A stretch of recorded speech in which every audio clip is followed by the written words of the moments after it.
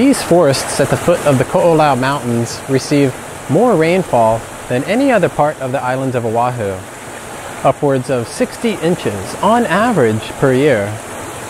Now, here in Hawaii, the rains do come hard, but they also pass fairly quickly. And when a nice good rain passes through, it causes the forest streams and waterfalls to flow a little bit more quickly. Now, this is actually parallel to the main idea that we're studying in this lecture, which is the more chemical reactant there is, the faster the reaction flows. So stay tuned for the differential rate law. Aloha.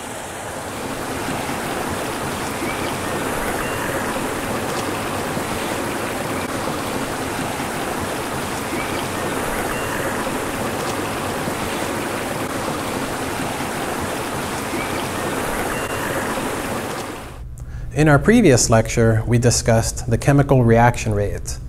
And you should remember that the rate is defined as a change in a quantity in a given amount of time. For example, the speed of a car can be measured and calculated as change in distance divided by change in time, so your units may be miles per hour. For the reaction rate, we're using change in concentration over change in time, and our units are molarity per second. Now, we studied a specific reaction, and then we formulated the general case. So let's recall that general case for a moment. Here's that generic reaction we see so often. Reactants A and B form products C and D. Now, in this reaction, there are 4 species, A, B, C, and D. Therefore, 4 rates that we can describe. For example, the rate of change of reactant A would be change in concentration of A divided by change in time. Now, what are these other factors that are preceding the 4 rates? Well, the reason that you have to precede the 4 rates with these other factors is that these 4 rates are not necessarily equal to each other by themselves. And the reason for that is twofold. First of all, the reactant concentrations are decreasing as the reaction proceeds, so their rates would be negative. And the product concentrations are increasing, their rates would be positive. And second, these coefficients, little a, little b, little c, and little d, are not the same. And that means that the magnitudes of the 4 rates would not necessarily be the same. So to alleviate these 2 discrepancies, we precede the rates with these factors. And if you precede the reactants by -1 over their coefficients and the products by +1 over their coefficients, then that makes the rates, the 4 of them, equivalent. And you would end up getting one answer. And that answer you could call the rate of this chemical reaction.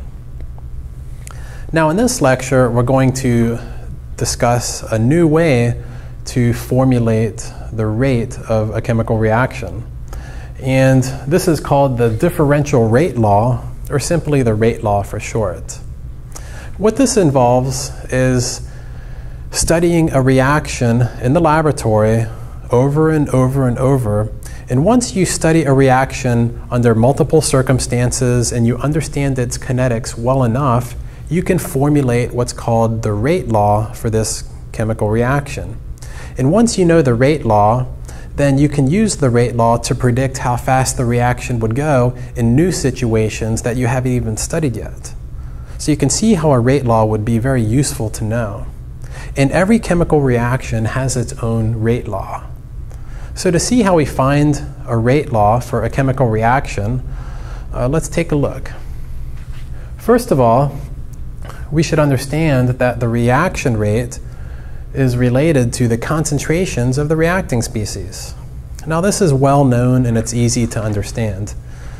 For example, if you study a chemical reaction where the reactants are very dilute, then collisions between the reactant molecules would not be occurring very often, and the chemical reaction would not occur very often as well. So that would be a slow reaction. But if you do the same chemical reaction and you put very concentrated reactants in there, then the reactants would be colliding with each other very often, and the chemical reaction would be happening all the time, and that would be a very fast reaction. So the rate definitely depends on the concentrations. Now, let's look at this example, the chemical reaction that occurs between fluorine gas and ClO2 gas. This reaction has been studied under 3 different experimental conditions. And in these 3 experiments, different reactant concentrations were used, and the rate of these 3 experiments was determined. Now, the initial rate was determined, and the reason for that is because if you try and determine the rate at some further point during the reaction, then these concentrations have diminished by then, and along with that, once the product has started to appear, the reverse reaction can start to occur, and so that can complicate matters. So to avoid those complications, we're only interested in the initial rates. So right at the beginning, we know exactly how much reactant we have, and we know exactly how fast it's going. And once you have this data, you can then assess the situation. So for example, for the first experiment, the reactant concentrations are both 0.1 molarity, and the initial rate was determined.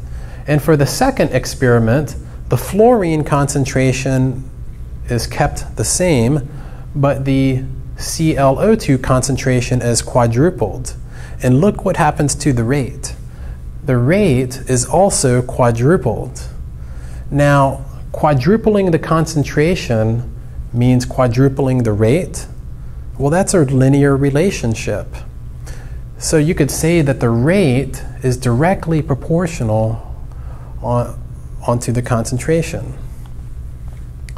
So directly proportional means that if you double the concentration, the rate should double. If you triple the concentration, the rate should triple. And if you quadruple the concentration, the rate should quadruple. And that's the situation that we see here. So the rate is directly proportional to the ClO2. Now, to see how the rate depends on the F2, let's use experiments 1 and 3. In experiments 1 and 3, the other reactant is held constant, but the fluorine is doubled. And we can see that that doubles the rate.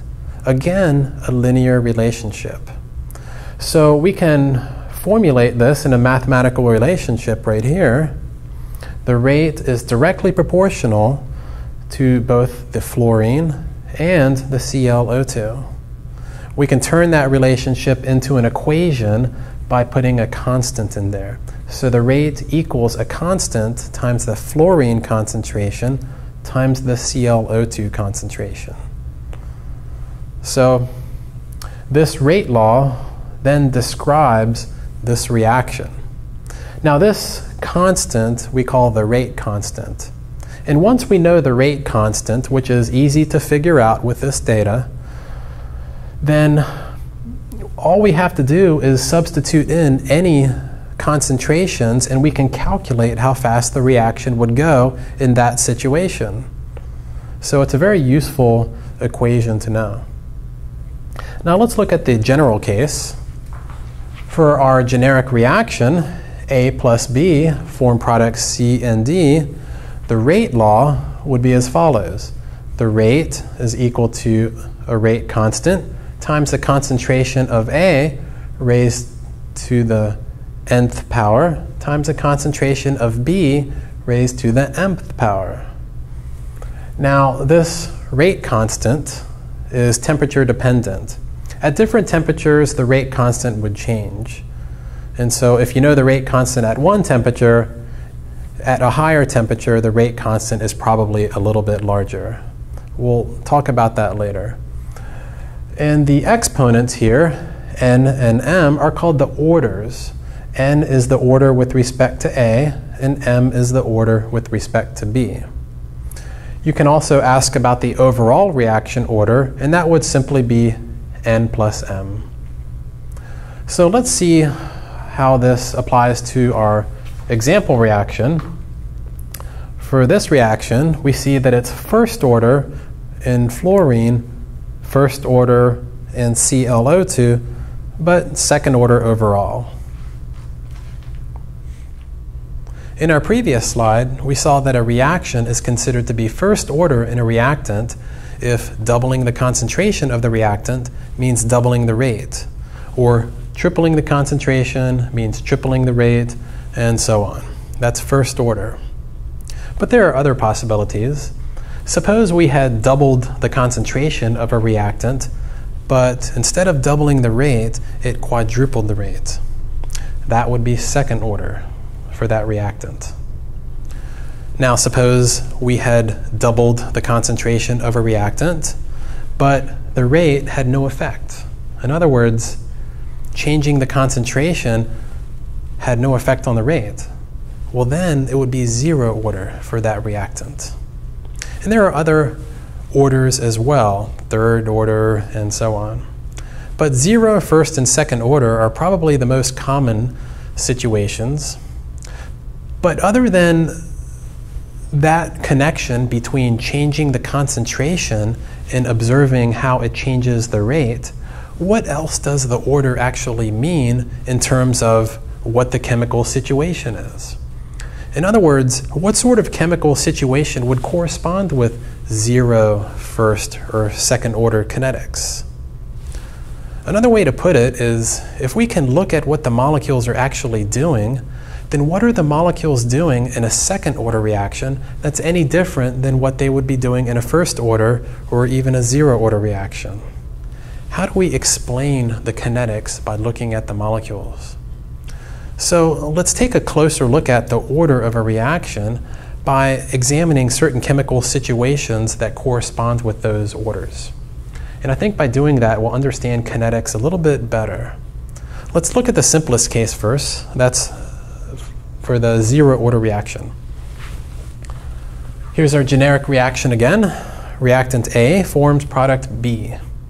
Now the rate law for this reaction takes on a simple form. The rate equals a constant times the concentration of A raised to the 0 power. Anything raised to the 0 power equals 1, so this reduces to just the constant. Now, the units of the rate constant here are molarity per second. We'll see that first order and second order reactions have different units of K, but for a zero order reaction, the units of the rate constant are always molarity per second. And that's because the units on the left side of the equation have to be equal to the units on the right side. The units of the rate we know are molarity per second, so the units of K must also be molarity per second. Now, this equation is telling us that the rate is constant, that it is independent of the concentration of A. There is no concentration of the reactant over here, so the rate should not depend on it. What sort of chemical situation would correspond with this? In other words, it doesn't matter how much reactant you have, the chemical reaction proceeds at the same speed. Well, a popular example is that of an enzyme or a protein. These two are the same thing. What a protein is a biological catalyst. A catalyst is a chemical that speeds up a chemical reaction without being used up. So a biological catalyst speeds up a reaction inside the cell. Now, every cell has lots of different proteins, and each protein catalyzes a specific reaction. What a protein actually is an amino acid polymer. A polymer is a long chain of similar molecules that are attached together over and over and over again. So an amino acid polymer is a long chain of amino acid molecules attached together. That's what a protein is. Here's an example of an amino acid. This is glycine. Over here we have alanine, and over here we have serine.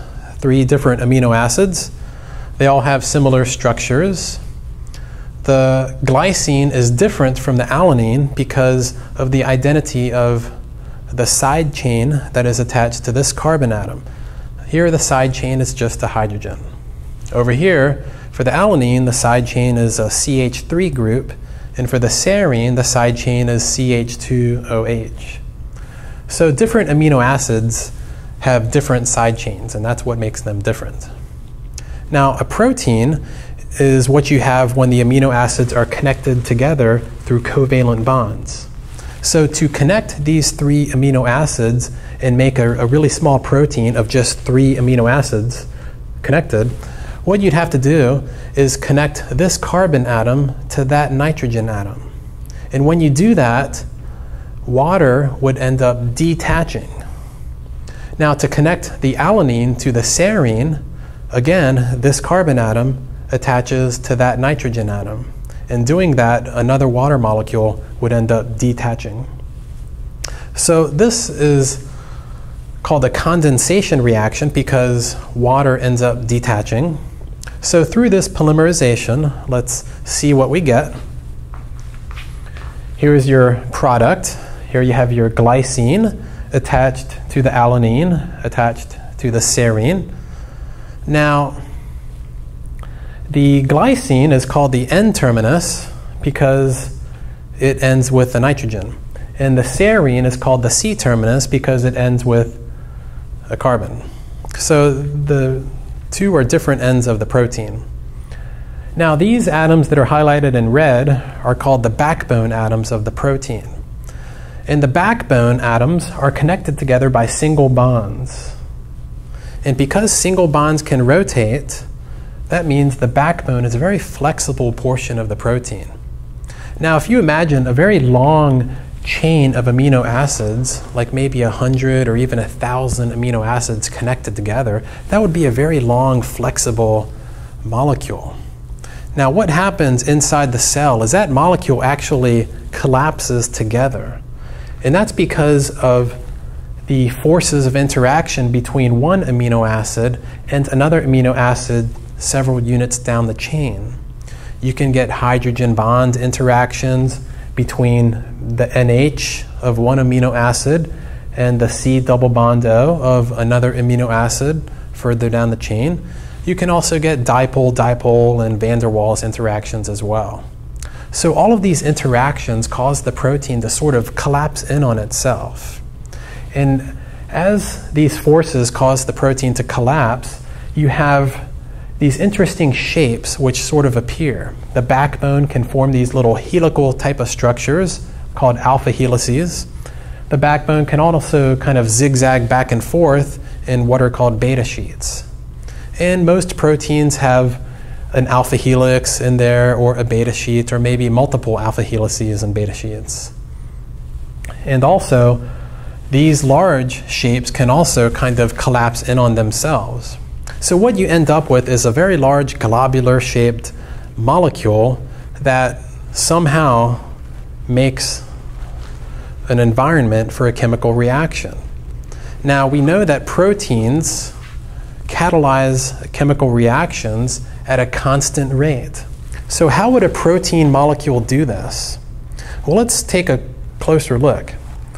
Here's an example of a chemical reaction that occurs within every single cell, and that is folic acid reacts with NADPH, which is short for nicotinamide adenine dinucleotide phosphate.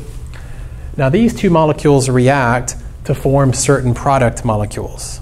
This chemical reaction is very important because the product tetrahydrofolate then goes on to perform necessary reactions that are important for generating DNA. So this chemical reaction helps generate the precursor to DNA. Now, this reaction is very slow by itself, but with the proper protein to speed this reaction up, it can proceed at a good rate. So the protein here is called dihydrofolate reductase, or DHFR for short. And this is a large globular-shaped protein, which really is a long chain of amino acids. Now, this protein molecule kind of looks like a Pac-Man, actually. And what happens is the folic acid molecules kind of line up over here. The NADPH molecules kind of line up over there. And as a folic acid attaches to the protein through van der Waals, dispersion, dipole-dipole, hydrogen bond types of interactions, when the folic acid attaches to the actual protein, it is deformed. See, the reactant molecules are deformed as they bind to the protein. The protein molecule kind of forms a surface on which the reactant molecules attach. And as they attach, they're deformed a little bit.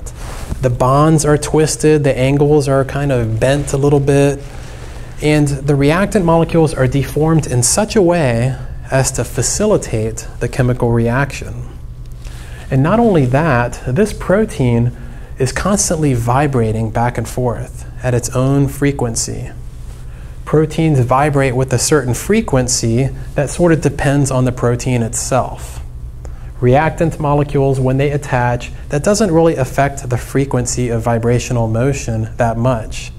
Now, each vibrational motion brings the folic acid and NADPH in close proximity, and bam, that's when the chemical reaction can occur.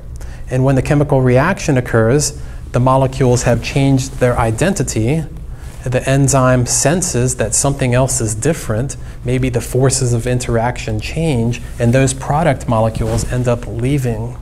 And after the product molecules leave, then new reactant molecules can attach. And so what you have is the protein operating at its own speed, and it doesn't matter how many folic acids are waiting in line or how many NADPHs are waiting in line, the reaction goes at a constant rate. So the reaction rate depends on how fast the protein vibrates, not on reactant concentrations. So that's an example of a zero-order reaction, where the rate is constant. A reaction is first order if its rate law has the form rate equals a constant times the concentration of the reactant raised to the first power. Here the constant has units of per second, or seconds to the -1, and we can determine that from the rate law because the rate on the left side has units of molarity per second, so the units on the right side must also combine together to give us molarity per second.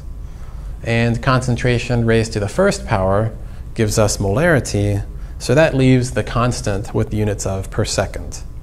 And multiplying those two units, we get molarity per second. In a first-order reaction, the rate is directly proportional to the concentration of the reactants. So doubling the concentration of A doubles the rate, tripling the concentration triples the rate, and so on. A well-known example of a chemical situation that corresponds with first-order kinetics is nuclear decay. Now, a nuclear reaction occurs when the nucleus of an atom changes. This means that in a nuclear reaction, an atom can actually change its type.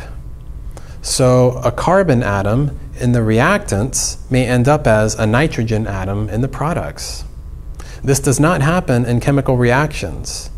In chemical reactions, a carbon will always be a carbon, and a nitrogen will always be a nitrogen. But although this is a course in chemistry, it is good to be aware of what nuclear reactions might look like. And also, studying this example will help us better understand first-order kinetics. So here's an example of a certain nuclear reaction. Here, thorium-227 isotope reacts to form radium-223 and helium-4. If you recall from first semester, in this isotope, the 227 represents the number of protons plus the number of neutrons. Now, all thorium atoms have 90 protons. That's what it means for an atom to be thorium. So 227 minus 90 means that this isotope has 137 neutrons. What happens in this reaction is this nucleus, remember this is a nuclear reaction, so we're not looking at the atom here. We're only focusing on the nuclei. So the nucleus of this atom actually splits apart into two smaller pieces. The larger piece is called the daughter nuclide because it comes from the parent nuclide.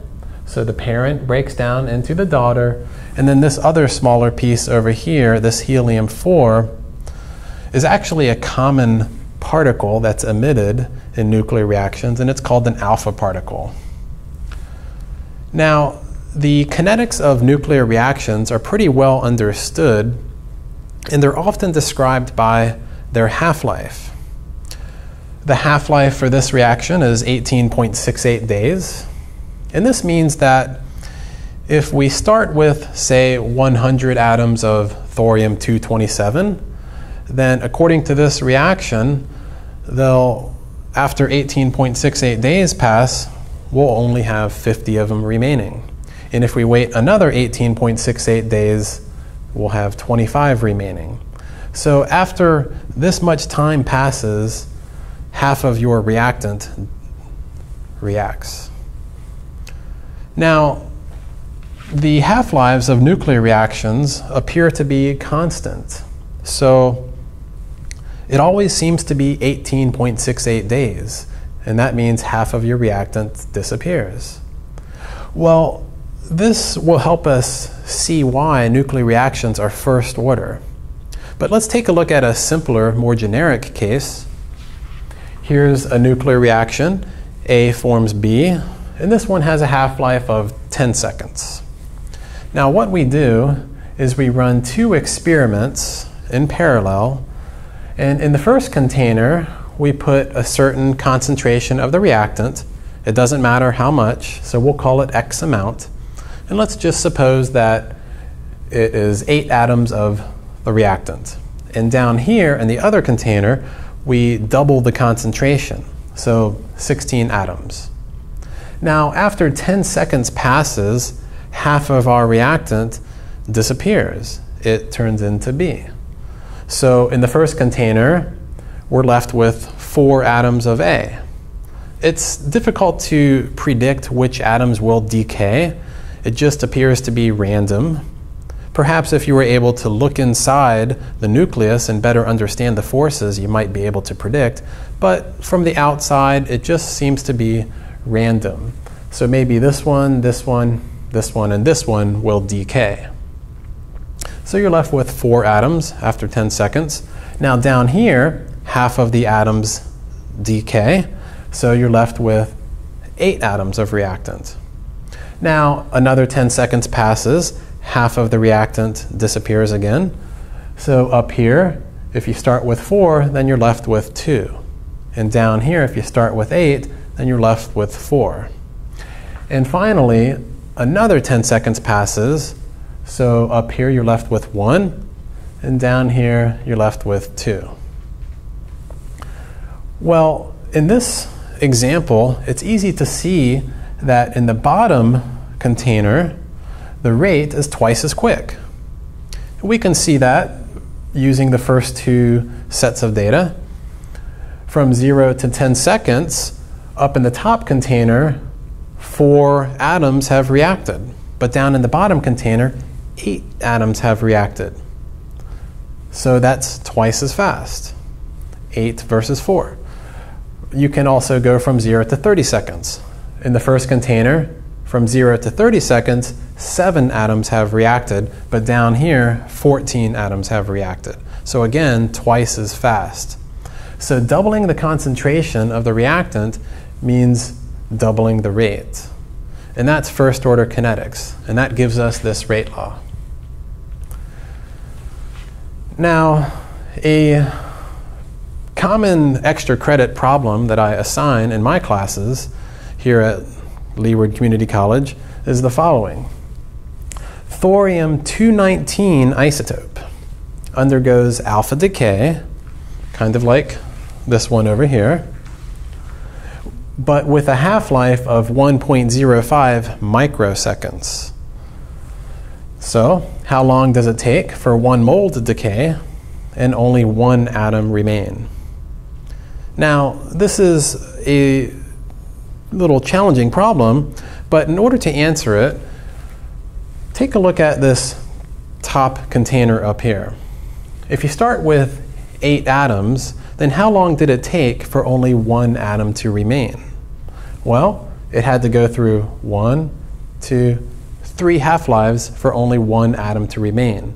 And what we did was we took our initial number of atoms, 8, and we multiplied it by a half times another half times another half in order to be equal to 1.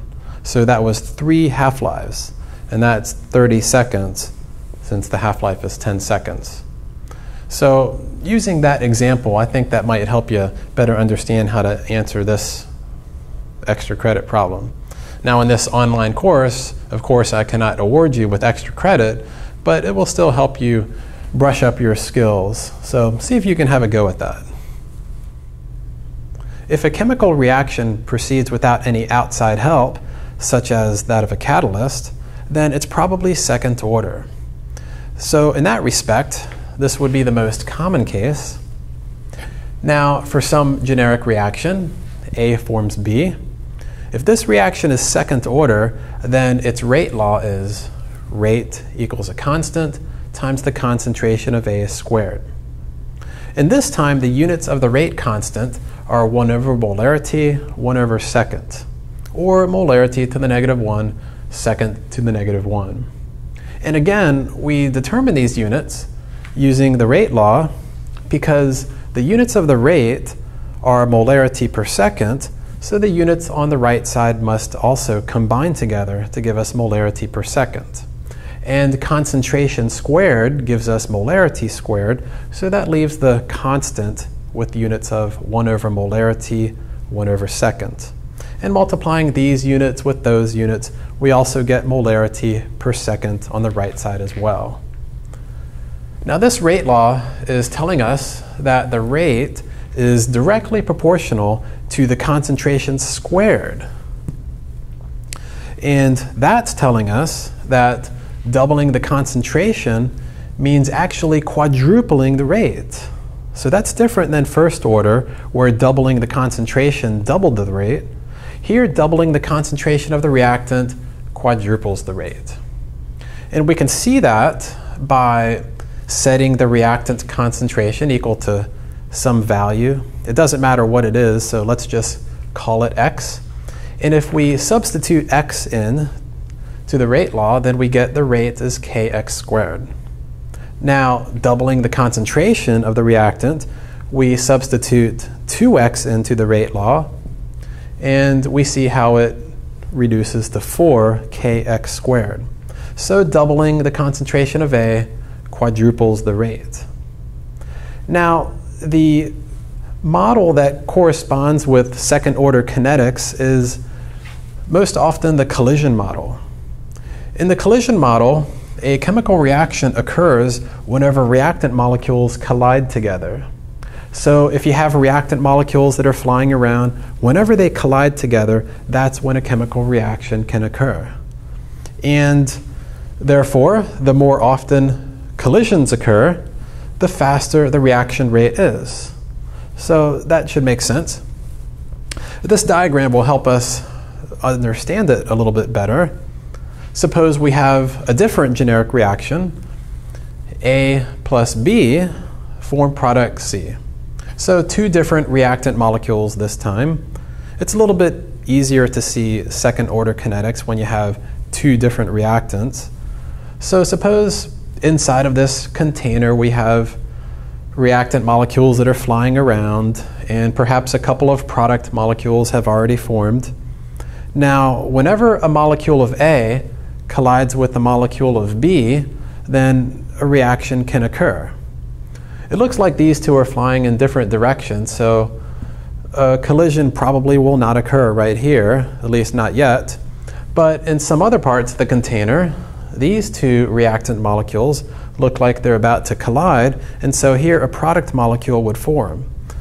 So a collision would occur right here and right there. And the more often collisions occur, the faster the rate of product formation. Now we can see how this leads to second order kinetics with this diagram over here.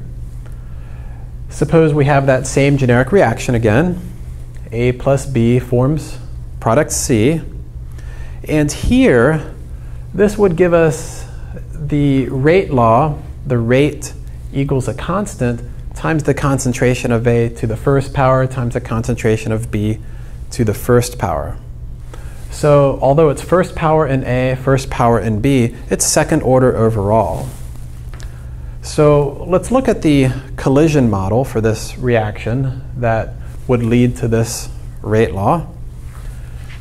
Suppose we have 4 different reaction containers, A, B, C, and D. And in the first container, we put 2 molecules of A and 2 molecules of B. And we count the number of collisions that can occur.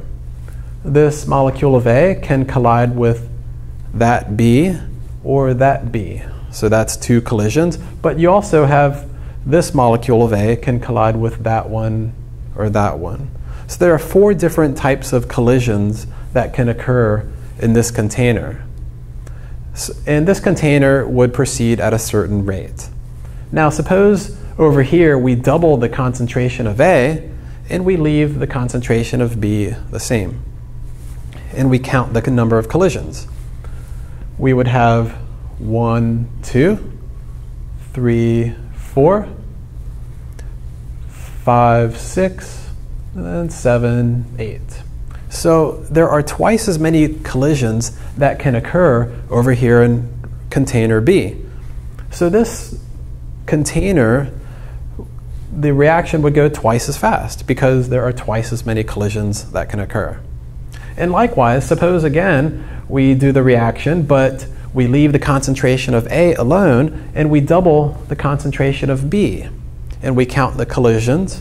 And again, we count 1, 2, 3, 4, and 5, 6, 7, 8. So again, we would get twice as many collisions in container C. Now, again, that would tell us the reaction would be twice as fast than this container.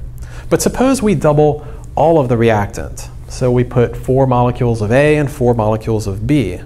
And we count the collisions here. We get 1, 2, 3, 4, 5, 6, 7, 8, 9, 10, 11, 12, 13, 14, 15, 16. So this time, doubling all of the reactant, we get 4 times the number of collisions.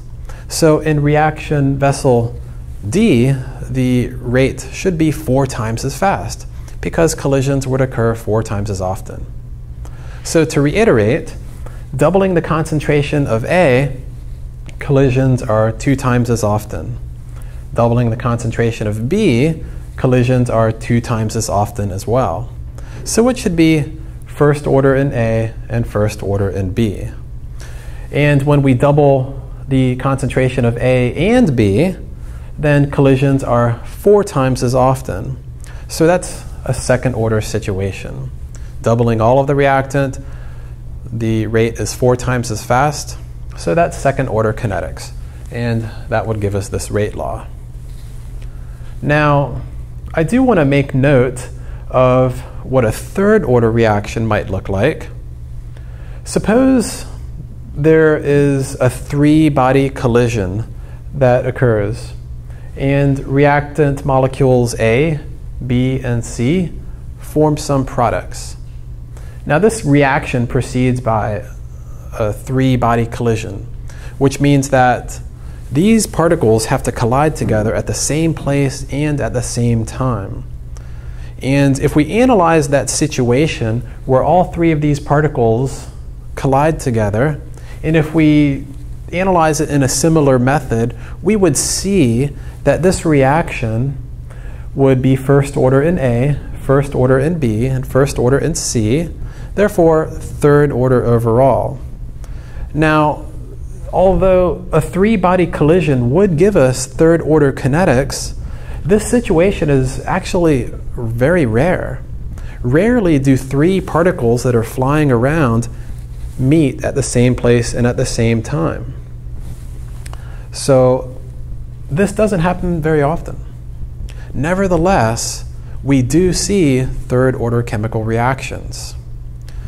So when you see a third-order chemical reaction, you might question whether or not it proceeds by a three-body collision. And it usually does not. The way third-order chemical reactions proceed are usually through two or more steps. Third-order reactions usually occur in two or more steps, which is the mechanism for this reaction. So a chemical reaction might proceed in one step, and then the products of the first reaction would go on to react in a second step, possibly a third and a fourth step. And if you add together all of the steps of the reaction to get the overall reaction, which is the one that you're interested in, then this reaction might have a third-order rate law, but that's not through a three-body collision. It's usually because it occurs through a sequence of two-body collisions. So you have a sequence of second-order reactions, and when you add together, you get an overall reaction which exhibits third-order kinetics, and so that would be the actual mechanism. Now that's actually a jump ahead. We'll be talking about mechanisms a little bit more in a later video, but I wanted to make a quick mention of that. With our better understanding of the order of a chemical reaction, let's now take a closer look at determining an actual rate law. And we'll choose the following reaction, the one that occurs between BF3 and NH3. So these two reactant molecules combine together to give one larger molecule. The rate law for this reaction takes the form rate equals a constant times the concentration of BF3 raised to the n power times the concentration of NH3 raised to the m power. Now, a popular method for determining a rate law is to study the reaction in the laboratory and run multiple experiments in which the concentrations of the reactants are varied and the corresponding reaction rates are measured. So we basically set up 3 different experiments and we put different concentrations of reactants and we see how fast they go. It's a pretty simple procedure. Now, suppose we collect this data during our experiment. Then to use this data to determine the rate law, we will need to determine K as well as the orders N and M. And the first thing that we do is determine the orders. To find the order with respect to one of the reactants, we look for 2 experiments in which one of the concentrations is held constant. Looking at experiments 1 and 2, we see that the concentration of NH3 is held constant, but the concentration of BF3 is doubled. This is going to let us determine the order with respect to BF3. And the way we do that is to take these 2 sets of data that we collected and substitute them both into the rate law. So experimental 1 data, we get the rate equals a constant times the concentration of BF3 raised to the n power times the concentration of NH3 raised to the m power. And we repeat this using experiment 2 data. So we have 2 equations here, and of course we still do not know the rate constant or the 2 orders. But with these 2 equations, we can divide them both by each other. And when you divide 2 equations, you divide the left sides and you set that equal to the right sides divided by each other. And look what happens to the right side of this larger equation here. The rate constant is in both the numerator and the denominator, so it cancels out. And also this factor over here cancels out as well. And what we're left with is the fraction on the left-hand side, as well as this fraction on the right-hand side. Now, since both of these factors are raised to the n power, we just surround that larger fraction and raise it to the n power. Now, this smaller equation, we can see that the left side is exactly equal to 1/2. And inside the parentheses on the right side, we also have 1/2. So we're left with 1/2 equals 1/2 raised to the n power. So n must be equal to 1. So the order with respect to BF3 is first order. To find the order with respect to NH3, we do the same process, but we look for experiments in which the BF3 is held constant. So we can see that that's experiments 1 and 3. So we take experiments 1 and 3 data and we substitute them into the rate law, and we get these two equations for experiments 1 and 3. Now, skipping a couple steps, we can see that the rate constant would cancel and these factors would cancel as well, and we'd be left with this smaller equation. On the left-hand side, this is exactly equal to 1/3, and inside the parentheses over here, we also have 1/3. So 1/3 equals 1/3 raised to the m power. M must also be equal to 1. So we now have the orders with respect to the two reactants. It's first order in both. And the next step is to determine the rate constant. So to find K, it's a pretty simple procedure. We just write our rate law as we know it so far, and we can see that rate equals K times the concentration of BF3 raised to the 1 power times the concentration of NH3 raised to the 1 power. And we can choose any experiment now and plug the data into the rate law that we know. So let's just take experiment 1 data, since the numbers are the simplest. We take this data and we substitute it in, and the only thing that we need to solve for is K. So it ends up K equals 3.5. We could have used experiment 2 or experiment 3 data, and we would end up with the same K. So our rate law ends up being rate equals 3.5 times the concentration of BF3 raised to the first power times the concentration of NH3 raised to the first power. And since this is a second order reaction, notice that the units of the rate constant are molarity to the -1, second to the -1. So this is a second order reaction, and we might think and wonder what the mechanism might be. Since we know that collision model gives second order kinetics, we might suspect that this reaction occurs by the collision model. Now, we're not sure of that, but it would be a pretty good guess.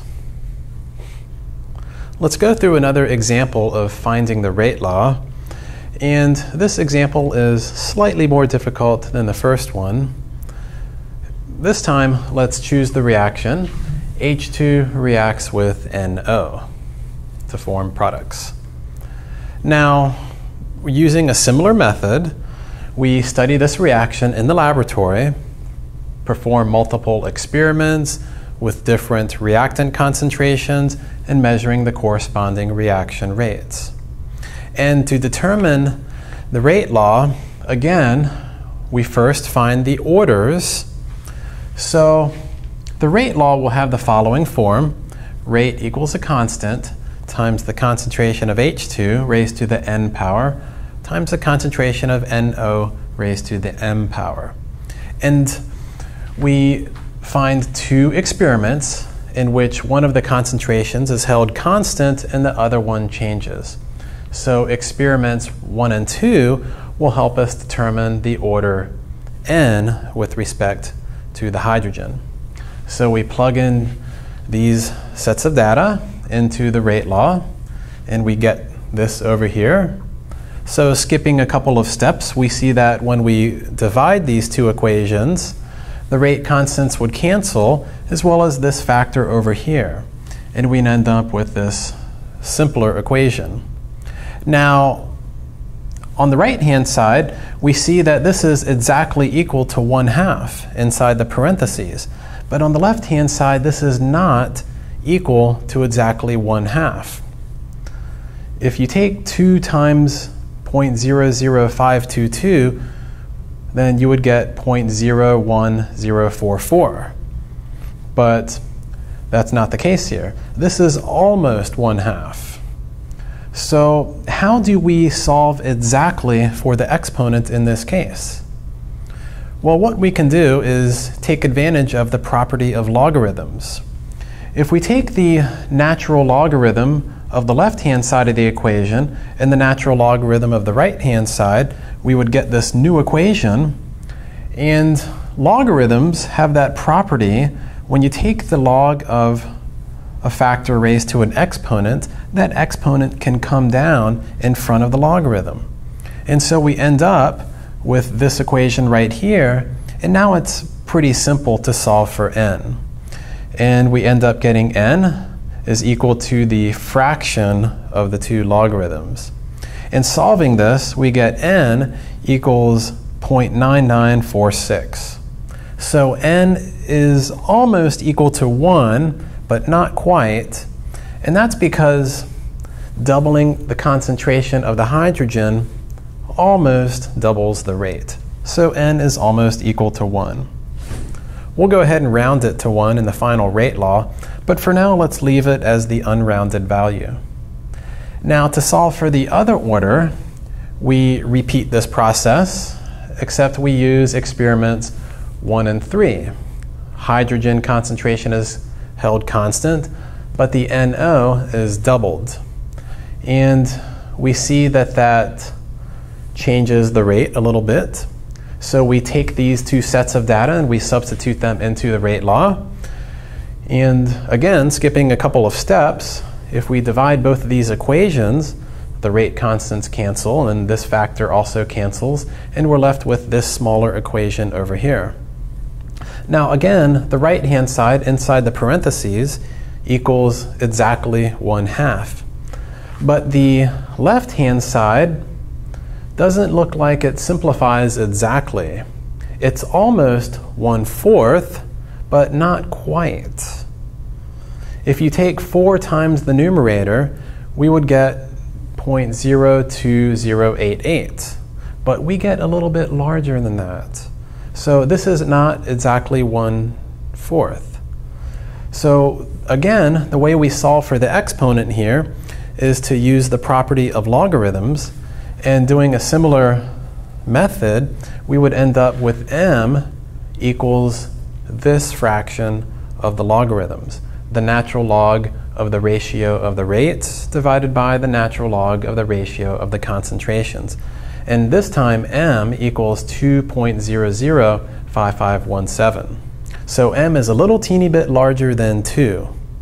We'll round it to 2, but it's a little bit larger than 2 because when we double the concentration of NO, the rate is a little bit more than quadrupled. So that's second order, but since it's a little bit more than quadrupled, the exponent is a little bit larger than 2. So leaving it unrounded for the time being, let's now calculate the rate constant. So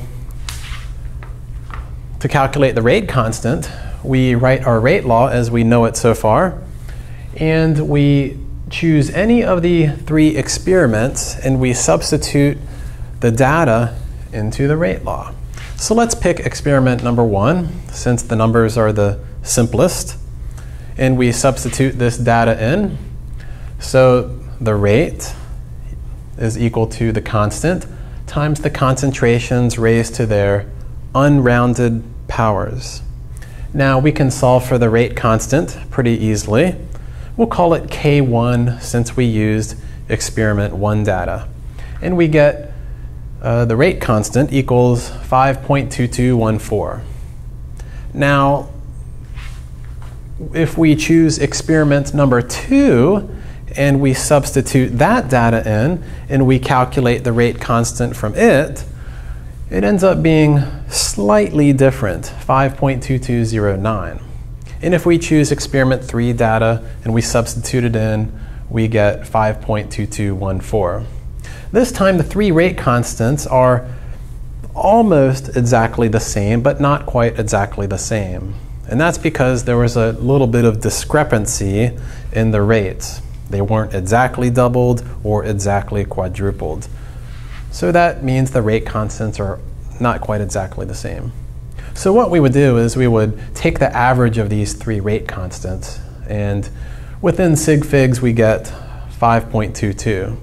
So our final rate law is rate equals 5.22 times the concentration of H2 raised to the 1 power times the concentration of NO raised to the 2 power. Now this is a third order reaction overall, and therefore the units, if you work them out, are molarity to the -2, second to the -1. So this is a third order reaction. And if we wonder what the mechanism for this reaction might be, you might suspect that it occurs through a three-body collision. Because if you remember from our slide a couple of slides ago, three-body collisions result in third-order kinetics. But you should recall that three-body collisions are rare. So I don't know if I would propose that mechanism for this reaction. If I were to propose a mechanism for this reaction, I would suspect that it most likely occurs by a multi-step mechanism. So, in other words, this reaction probably proceeds through a couple of steps, and the two steps would add together to give this larger reaction. We will see this reaction in a couple of videos again when we talk about reaction mechanisms. In our next lecture, we'll take a look at a different formulation of the rate of the chemical reaction. In that time, we'll be looking at what's called the integrated rate law. So we've been discussing the differential rate law. Next time, we'll go through integrated rate law. So stay tuned. Aloha.